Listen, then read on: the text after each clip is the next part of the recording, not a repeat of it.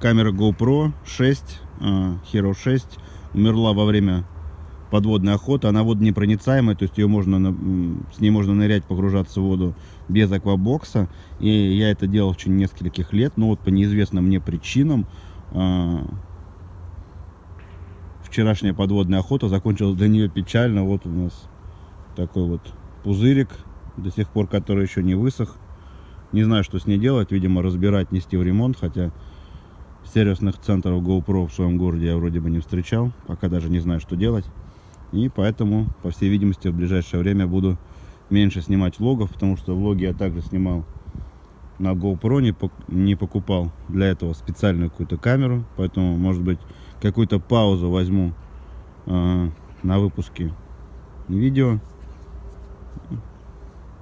Буду надеяться, что смогу ее починить. Ну, конечно же, теперь без аквабокса использовать ее не буду. Вот такая вот неприятная досада. Поэтому, если у вас GoPro 6 или старше, то есть более новое поколение, и вы также погружаетесь в воду, занимаетесь подводной охотой, дайвингом, то купите лучше аквабокс.